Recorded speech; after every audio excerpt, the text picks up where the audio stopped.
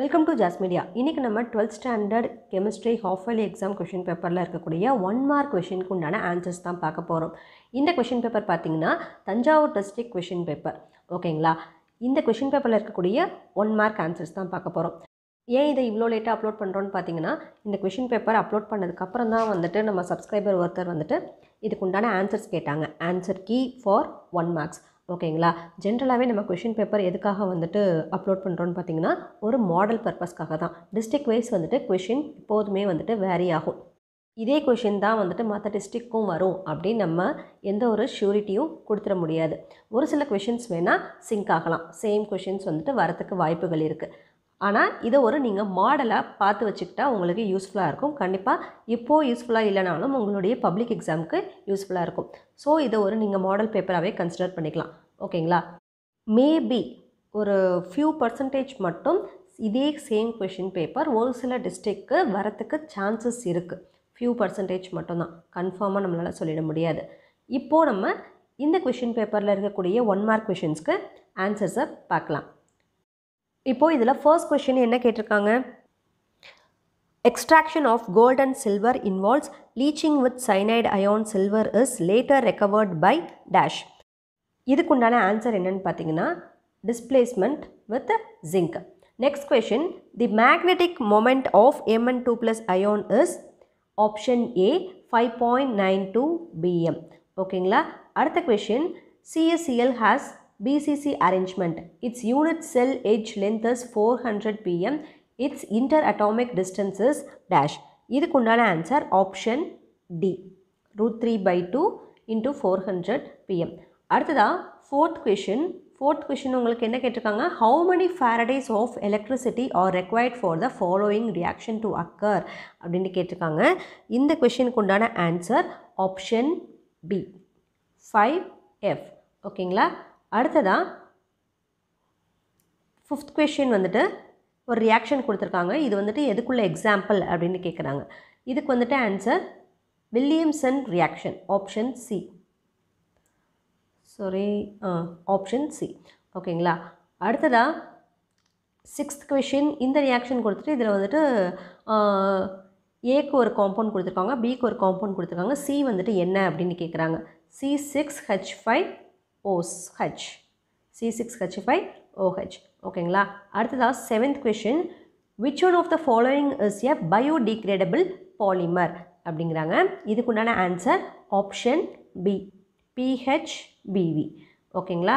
Eighth question, vitamin B2 is also known as option A riboflavin. Vitamin B2 is also known as riboflavin. அடுத்ததா which one of the following is not correctly matched? எது கரெக்டாக match ஆகலைன்னு கேட்குறாங்க. இதுக்கு பார்த்தீங்கன்னா option A gel butter. இது dispersion ஃபேஸும் dispersion மீடியமும் கொடுத்துருக்காங்க. Emulsion smoke gel பட்டர்னு கொடுத்துருக்காங்க. பாருங்கள், ஃபோம் ஃப்ரோத்து பெயிண்ட்ஸு சோல். இதில் ஜெல் பட்டர். இது ராங் இல்லையா? So it is not correctly matched. Next 10th question, in which one of the following reaction new carbon to carbon bond is not formed? இதுக்கு answer பார்த்தீங்கன்னா option D wolf-Kishner reduction. ஓகேங்களா? அடுத்ததாக 11th question, the pH of an aqueous solution is 0, the solution is dash. the solution என்னன்னு கேட்குறாங்க. 11th கொஷினுக்கு உண்டான answer option C strongly acidic. அடுத்ததா 12th question, in first order reaction x to y if K is the rate constant and the initial concentration of the reactant X is 0.1 mole, then the half life is dash. half life என்னன்னு கேட்குறாங்க. இதுக்கு option C ஓகேங்களா? அடுத்ததா 13th question உங்களுக்கு என்ன கேட்டிருக்காங்க? Crystal field stabilisation energy for spin D5 octahedral complex is. 13th கொஷினுக்கு option B is the correct answer. அடுத்ததா 14th கொஷின் பார்த்தீங்கன்னா, the geometry at which carbon atom is diamond or bonded to each other is option A tetrahedral. ஓகேங்களா? இதுக்கு tetrahedral. அடுத்ததா 15th question பார்த்தீங்கன்னா, an element belongs to group 15 and period 2 of the periodic table, its electronic configuration would be dash அப்படின்னு கொடுத்துருக்காங்க. Group வந்துட்டு 15, period வந்துட்டு 2. உங்கள் book பேக்கில் பார்த்தீங்கன்னா பீரியட் 3 அப்படின்னு வச்சுட்டு கேட்டிருப்பாங்க. தேர்ட் பீரியடாக இருக்கணும். 15th group. 15th குரூப் அப்படின்னாலே அது வந்துட்டு என்னது, நைட்ரஜன் குரூப். ஓகேங்களா. இப்போ இதில் வந்துட்டு பார்த்தீங்கன்னா 15th குரூப் பீரியட் 2 அப்படின்னு கேட்டிருக்காங்க. 15th குரூப் பீரியட் 2 செகண்ட் பீரியடில் என்ன இருக்குது, நைட்ரஜன் தான் இருக்கும். ஸோ உங்களுக்கு ஆப்ஷன் பி தான் correct answer. 1s2 2s2 2p3. இதிலே பாருங்கள் எலக்ட்ரானிக் கான்ஃபிகரேஷனை மேலே உள்ள பவர்ஸ்லாம் ஆட் பண்ணிங்கன்னா 3 + 2 5, 5 + 2 7. 7 அப்படின்னா என்னது, அது நைட்ரஜன் தான்.